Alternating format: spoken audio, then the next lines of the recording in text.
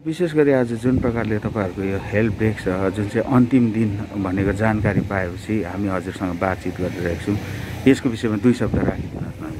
हजुर है, यो आज हामीले जुन चाहिँ हेल्प डेस्क हामीले राखेको थियो यसमा अब के भने यो कतिबाट बाहिरबाट आएको मान्छेहरूले सही एउटा मार्ग मतलब सही जग्गाहरू चिन्थेन हैन, सेन्ट अल्फन्स चिन्थेन भने माथि टिभी सेनेटोरियम चिन्थेन, गाडी घोडाहरू कता पाउँछ के केही पनि थाहा हुन्थेन। बाटोमा अलमल्ल परिरहेको हामीले देखेर चाहिँ त्यसैको लाई मध्यनजर राखेर चाहिँ हामीले टेबल राखेको थियो।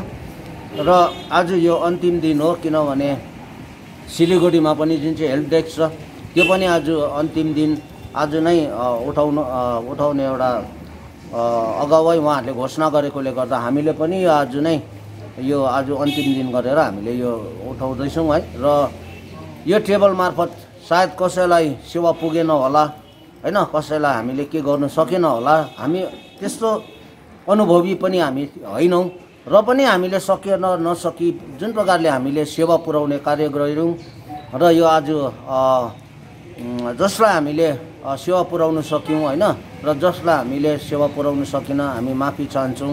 र हामी एउटा अनअफिसियली यो हेल्प डेस्क आफ्नै एउटा स्वेच्छाले राखेकोले गर्दाखेरि सायदै हामीले भनेको जस्तो सुविस्ताहरू दिन सकेनौँ होला र पनि एउटा हाम्रो कोसिस, किन जब एउटा कुनै गाडी घोडाले कुनै पनि गाडीले बाहिरबाट आएको मान्छेलाई उठाउनु मान्थेन हैन, त्यस्तो समयमा पनि हामीले 5 वटा गाडी राखेर हामीले सेवा पुर्यायौँ। र हामी एकदमै ऋणी छौँ जुन हाम्रो सोचाइलाई आज हाम्रो जिटिए चेयरम्यान अनित थापाज्यूले चाहिँ एकदमै हामीलाई हाम्रो एउटा सोचाइलाई चाहिँ उहाँले एउटा मानिलिनुभयो हैन, प्राथमिकता दिएर चाहिँ उहाँले आज हामीलाई यो हेल्प डेस्क राख्नुमा सहयोग पुर्याउनु भयो। उहाँलाई हामी कदापि हामी बिर्सन सक्दैनौँ। त्यो मात्रै नभएर आज कोभिड-19 को जुन चाहिँ महामारीमा पनि उहाँले एउटा आफ्नो घर बालबच्चा हैन एउटा परिवारलाई त्यागेर यसरी बाहिर अलग्गै बसेर जुन प्रकारले सेवा पुर्याउनु भयो, यो हाम्रो निम्ति पनि उहाँले ठुलो कार्य गर्नु भएकोले गर्दा व्यक्तिगत हामी सबै हाम्रो यो हाम्रो ग्रुपबाट हामी एकदमै मुरी धन्यवाद दिन चाहन्छौँ। जस्तो प्रकारले उहाँले ड्राइभरहरूलाई, गाडीको ड्राइभरहरूलाई पिपी किट्स दिनुभयो, के अरे मास्कहरू दिनुभयो, हामीले जे भन्यो त्यही नै पुऱ्याइदिनु भयो।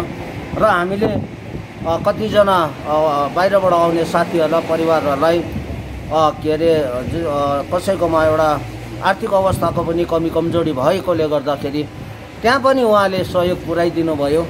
र बाहिरबाट आउने कतिजना अब है आर्थिक अवस्था कमजोरी भएकोले गर्दा उहाँहरूले मतलब हाम्रो यो जुन चाहिँ भाडाहरू, गाडीको भाडाहरू दिनु नसक्ने त्यस्तो उहाँहरूलाई हामीले आफ्नै डेस्कबाटै हामीले यो हेल्प डेस्कबाटै एउटा सहायता दियौँ।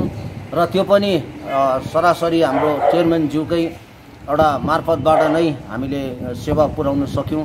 र हामी त कोही पनि होइन, हामी एउटा माध्यम भएर हैन, यो जिटिएको एउटा भनौँ पहाडको एउटा माध्यम, हाम्रो जातिको एउटा माध्यम, जातिलाई सुरक्षा दिन अनि खरसाङ पहाडलाई बचाउन हामीले जुन प्रकारले मलाई यसरी सहयोग पुर्याउनु भयो, हाम्रो समस्त साथीहरूलाई म मुरी आन्तरिक हृदयबाट मुरी धन्यवाद दिन चाहन्छु।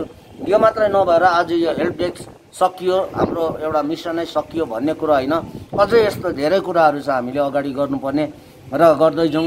र यसरी नै सबैको यसरी हामीले सहयोग पायौँ भने अवश्य नै भोलिको दिन पनि अझै समाजको धेरै राम्रो कामहरू गर्न सक्षम हुनेछौँ भन्दै आज यो हेल्प डेस्कलाई पनि हामीले आजसम्मको यो अन्तिम दिन है आज हामीले उठाएको हामी जानकारी दिन चाहन्छौँ। भोलिको दिन कुनै पनि यस्तो असुविस्ताहरू परेको खण्डमा सायद हेल्प डेस्क नहोला, तर हामी नै हुन्छौँ।